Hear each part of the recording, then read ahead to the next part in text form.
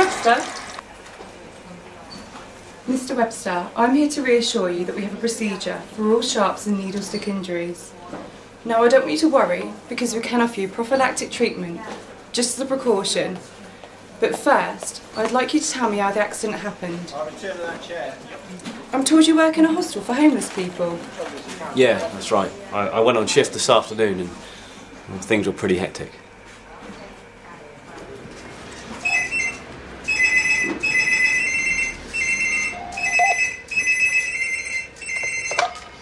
Hello, Stanley Street Hostel. Liz speaking. Can I help? Sorry, could you speak up? Oh, you'd like to make a referral? Okay. Have you referred to us before? No. Could I have your name then, please? Good afternoon, Stanley Street Hostel. Dave speaking. Oh, hello there. No, that resident hasn't returned since yesterday.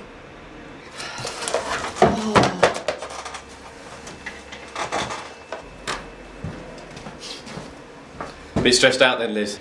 Yeah, you could say we've been a bit full on. We had to evict someone this afternoon and we haven't had time to clean their room yet. Yeah, I'm quite happy to do that. I just haven't done the training or anything. Well, this is an exceptional situation. I've got to get the communications book up to date, then I have to... Stanley Street Hostel... Don't worry, Ben, any competent person can do it. You just have to remember to be careful and don't forget the stuff. Stuff? What stuff? Yeah, Liz speaking. Can I help? Your national insurance number, please. You'd like to make a referral? Yeah. Yeah, hold on a minute. Okay. Can I take your name?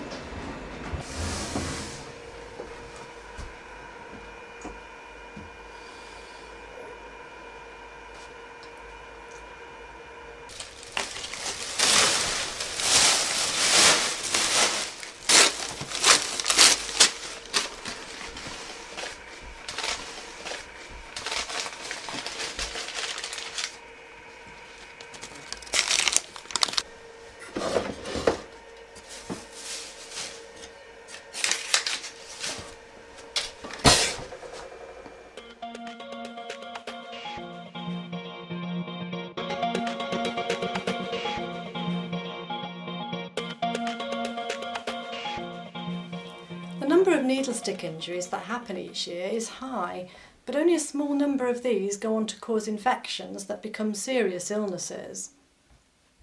Needlestick injuries can transmit more than 20 diseases, but the main infections that we're concerned about are the blood-borne viruses, which are hepatitis A, hepatitis B and HIV.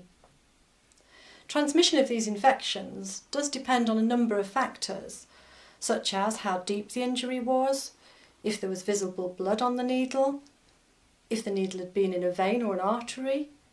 It also depends on the immune system of the injured person as well as the health of the person who'd used the needle before. Hepatitis B and hepatitis C are more likely to cause infection from needlestick injury than HIV. The relative risks of exposure following a needlestick injury are roughly 1 in 3 for hepatitis B virus, 1 in 30 for hepatitis C virus, and 1 in 300 for HIV.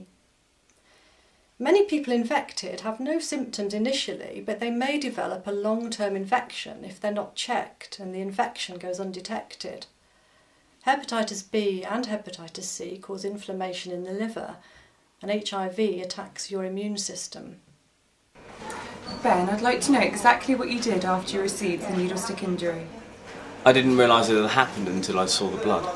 And when you eventually realised, what did you do? I held the wound under the tap and cleaned it with soap. That's good, but the ideal thing to do with an injury like this is to press the skin around the wound and let it bleed gently.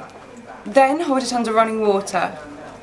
2 things to avoid are to suck the wound or to scrub the wound whilst it's being washed.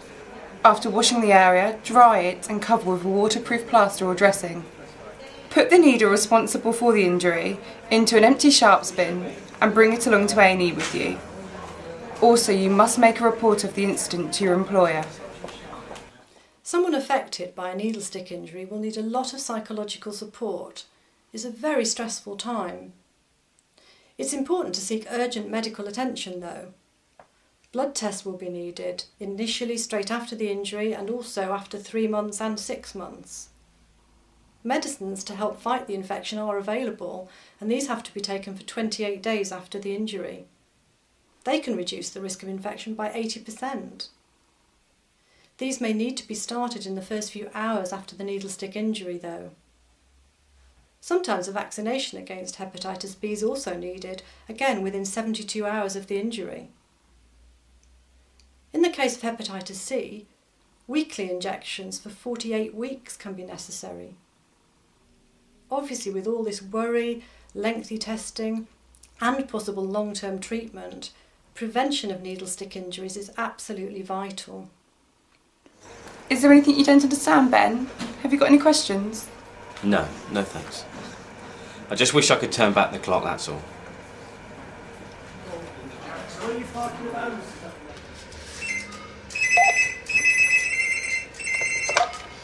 Hello, Stanley Street Hostel. Liz speaking. Can I help?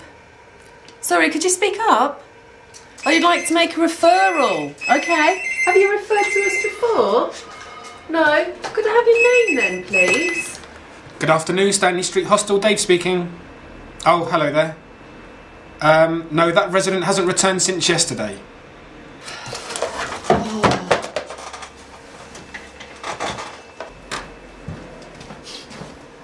A bit stressed out then, Liz? Yeah, you could say we've been a bit full on. We had to evict someone this afternoon and we haven't had time to clean their room yet. Oh, chill out, I can do that for you. But you haven't had the training? Yeah, I have. Oh, that's great. Thanks, Ben. Okay, we're all good to go. Ben, if you could give me 5 minutes, I'll come down and help.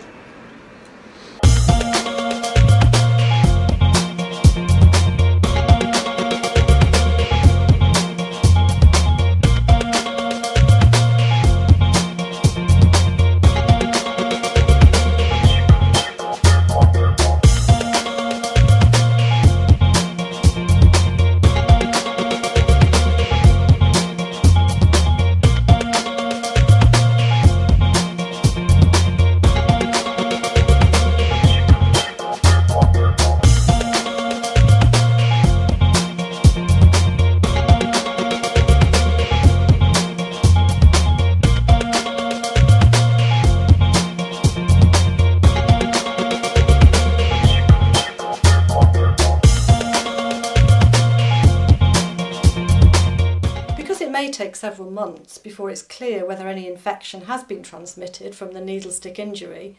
The exposed person should have safe sex for 3 months and shouldn't donate blood until all the screening tests are back and all clear.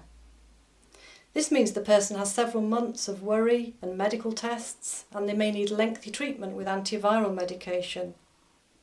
So the message is avoid needlestick injuries by taking all possible precautions. Prevention really is the key.